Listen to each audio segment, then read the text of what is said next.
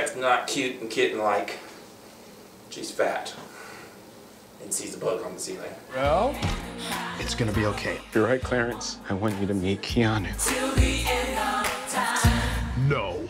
Oh my God, that's the cutest cat I've ever seen in my life. Why's your door open? Keanu. Keanu!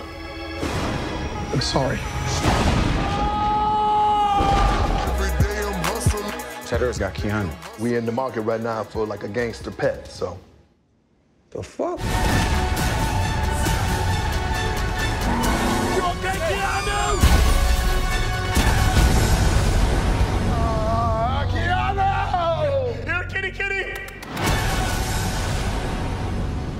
Let's talk Keanu, the newest movie from Key and Peele.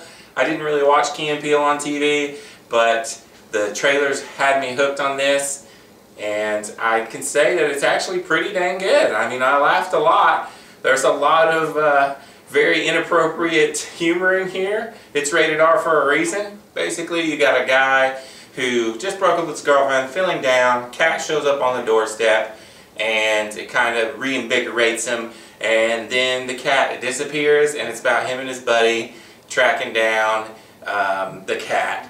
And this gang ends up with the cat, so they have to infiltrate the gang.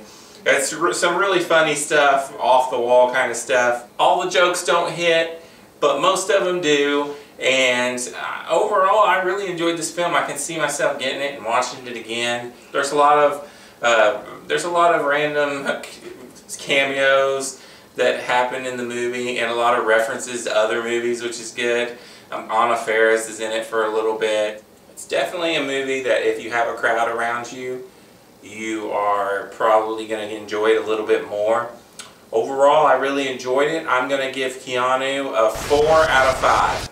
If you like this video, click that like button. If you want to see more, click this glorious subscribe belly button. If you want to see my last 2 videos, click up here in these magical areas. This is Everything Animepunk. Peace out.